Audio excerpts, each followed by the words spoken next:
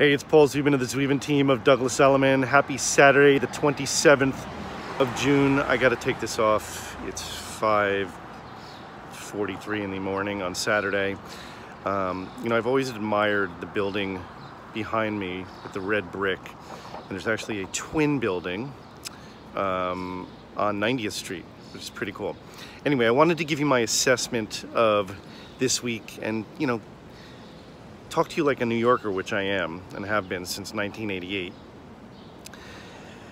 So I did a lot of showings this week, and the buildings, I gotta say, are taking it very seriously. If you don't have the proper protocol of, the forms filled out where you're basically saying you haven't had a fever and you haven't been exposed to anybody with COVID-19 and so on, and you haven't booked an appointment, they're not letting you into the building. And the buyers and the buyer's brokers have to fill out the same paperwork, which is great. Definitely people in New York City, some of them are a little bit on edge.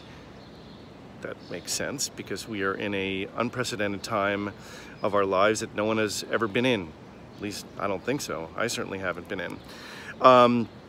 The outdoor cafes seem to be doing well, but certainly there's not enough seats for the restaurants to make money. As of July 6th, I believe, it is phase 3 that Mayor de Blah Blah is putting into effect, which will allow a certain percentage of the restaurant space to be served inside, which is great. We got to support all these local businesses, especially the small mom and pop ones, because they are struggling.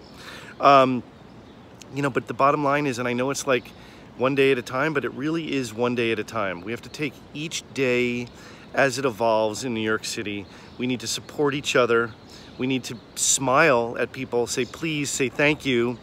Don't curse under your breath, and live your life. Anyway, have a great day, everybody, and that's some good music.